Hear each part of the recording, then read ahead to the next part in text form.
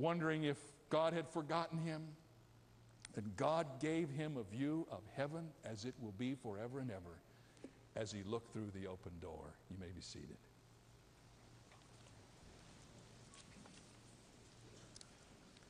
I challenge you to capture in your imagination the sights John was allowed to see. The Lamb of God bids us to come and worship. And he wants us to stand before his throne and sing praises and to experience the liberation that comes when a divine perspective takes root within us. Stop for a moment and think.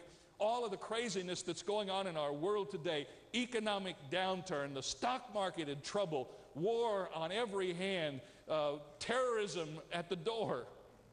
And you know what I thought about when I read this? I don't know if you saw this. He looked and he saw a throne set in heaven, and somebody was on the throne.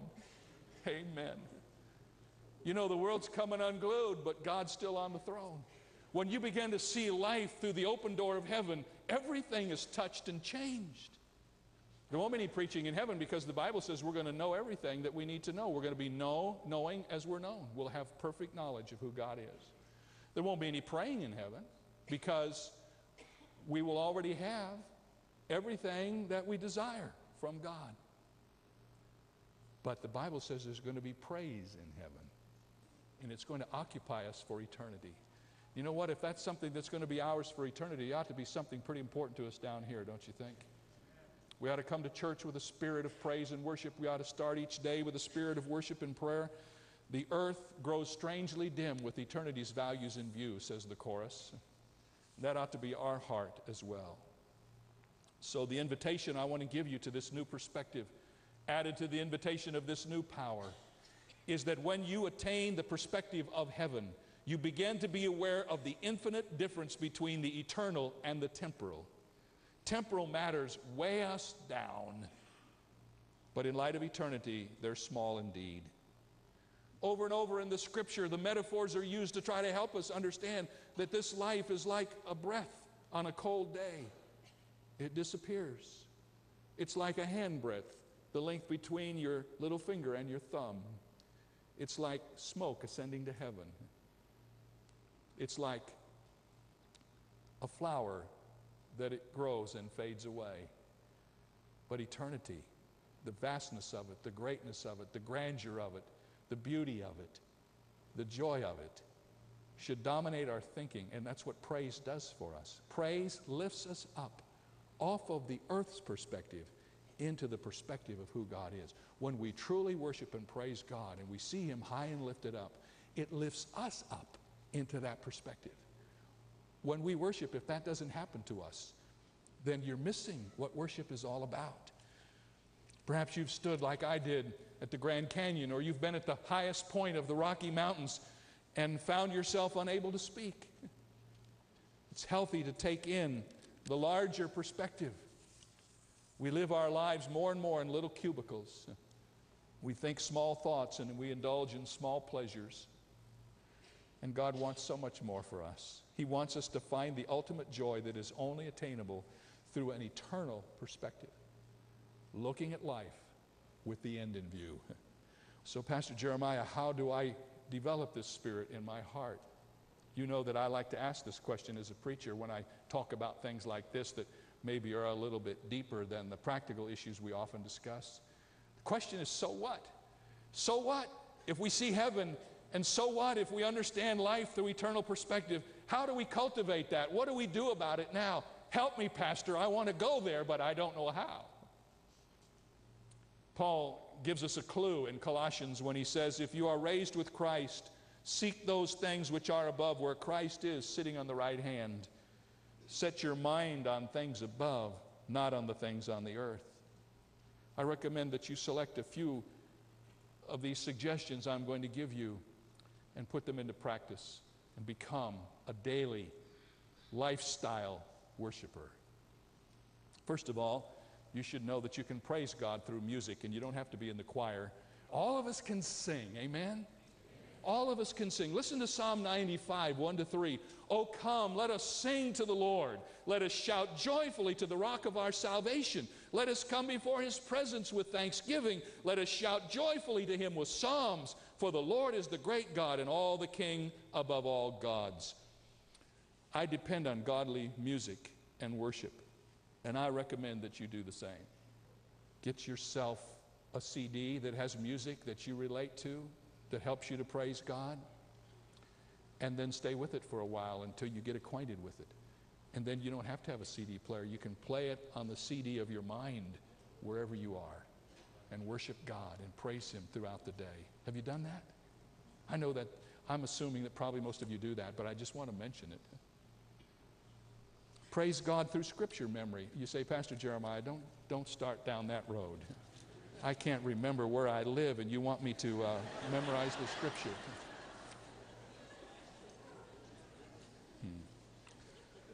Well, I'm not talking about memorizing the book of Revelation or the book of Psalms or anything like that, but you know what? There are some wonderful passages you can remember.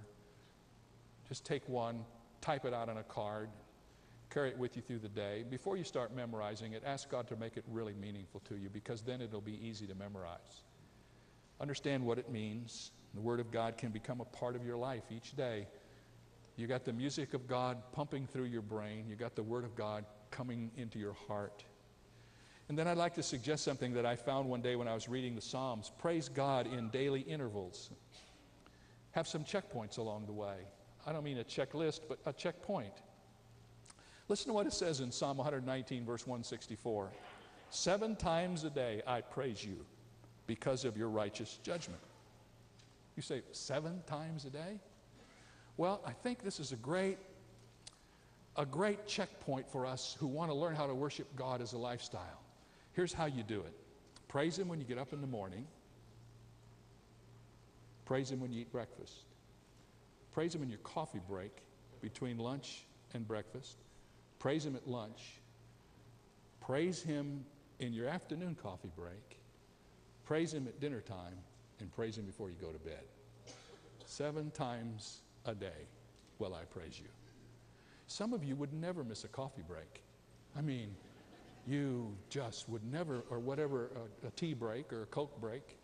Just remember, when you go for that break, oh yes, Pastor Jeremiah said this is a time when I can just offer up some praise to God. Praise him in the traffic as you drive home. Can you imagine how our freeways would change? Instead of that booming sound that comes out of some of these vehicles that sneak up on behind you and you feel like the ground is about to open up and take you out of this world, they're playing the praise music of heaven. Let me give you another suggestion. Praise God through visual reminders.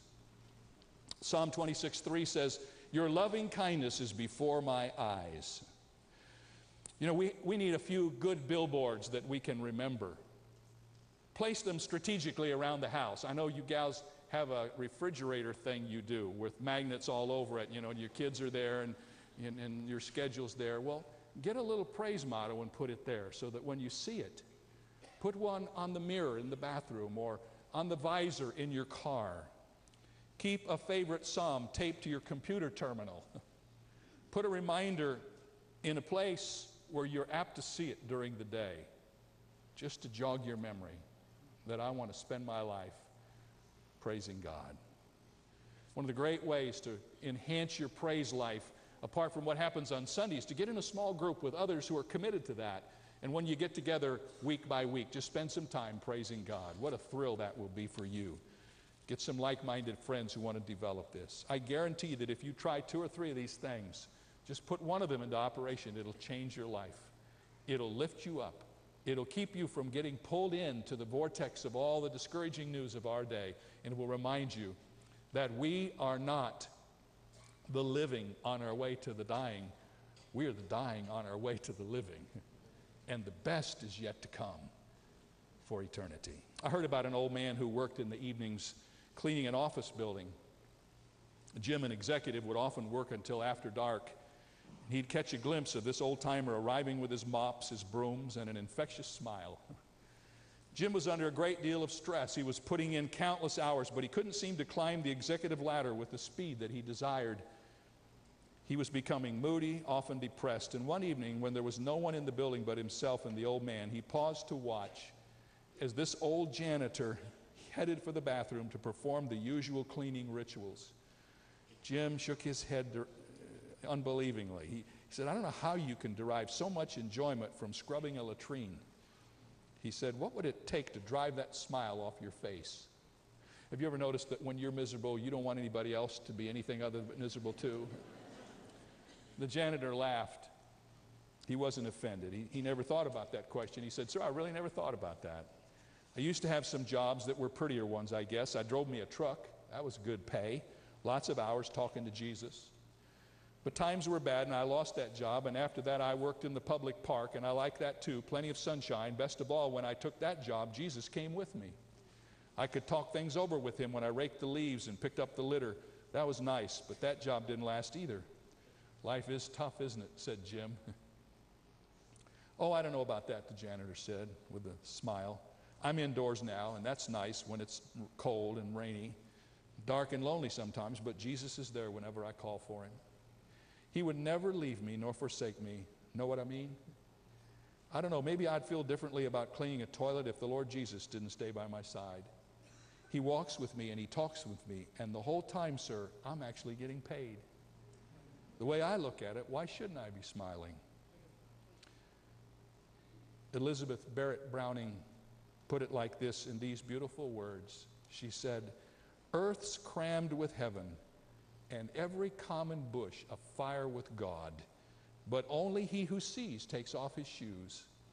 The rest sit around and pluck blackberries. I don't know what you see in the bushes around you.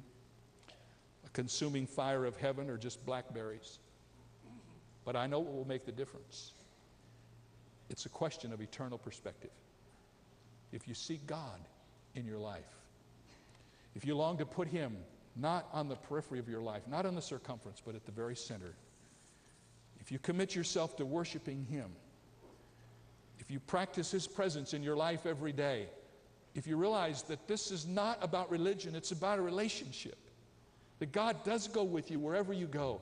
Praise him and talk to him. Don't always just be asking him. Thanking him and praising him works too. Wherever you go, you will find that it's a fine place to be. And whatever you do, you will be filled with an irrepressible joy because you will know that you are in the company of Almighty God. That's what worship is. It's living your life in the presence of God. Amen.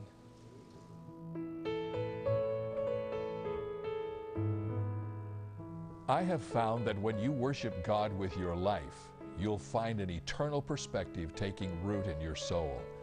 You'll begin to see this world through heavenly eyes, and whatever you do will be filled with joy because you're in the company of the King. Maybe you've been watching this telecast and you're not sure where you're going to spend eternity.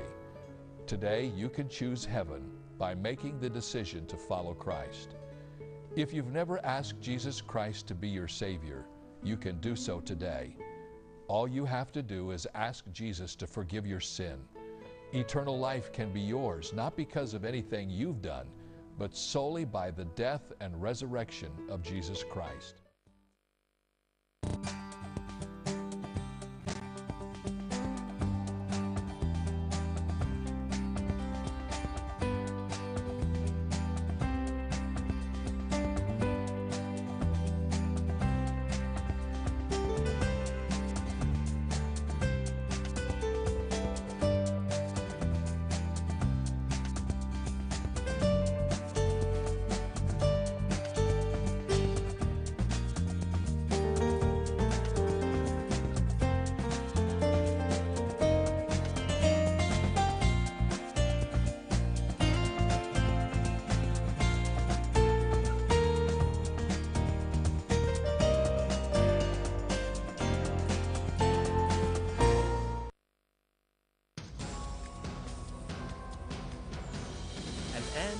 يمكنك أن تشاهد قناة الملكوت على هوتبيرد ونايل سات. على هوتبيرد بتردد 11471 ونايل سات بتردد 11355. نتمنى لكم مشاهدة ممتعة.